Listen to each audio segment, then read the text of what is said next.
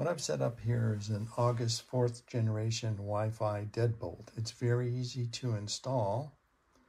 You just remove the thumb lever on the inside and put a plate on there and just snap this thing on there.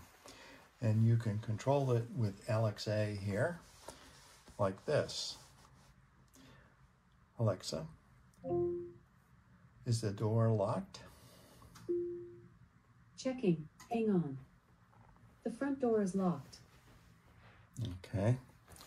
You could also use your voice or the app on the phone to unlock it, but when you go to unlock it, it's going to ask you for a PIN number.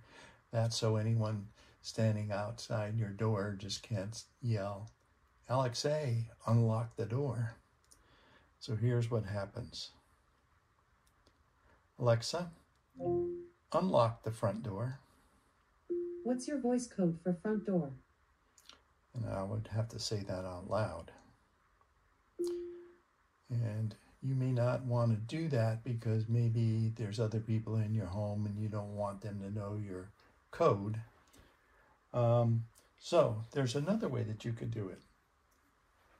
You could create an Alexa routine and use a simple button like this. I will unlock the front door. What's your voice code for front door? Unlocking. Hang on. The front door is unlocked. So the way this works is when the Alexa routine ran, I used what's called a custom action. And that is like a voice command, but a silent voice command. So in the Alexa routine, it said to unlock the door, and then it said the actual PIN code.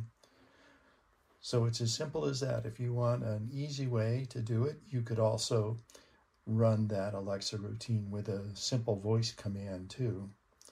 But if you or your loved one has trouble speaking, they might have aphasia, you might want to use a button instead. This is the old discontinue echo button that you can still get on eBay. You could also use a flick button with your phone as a hub or an actual flick hub.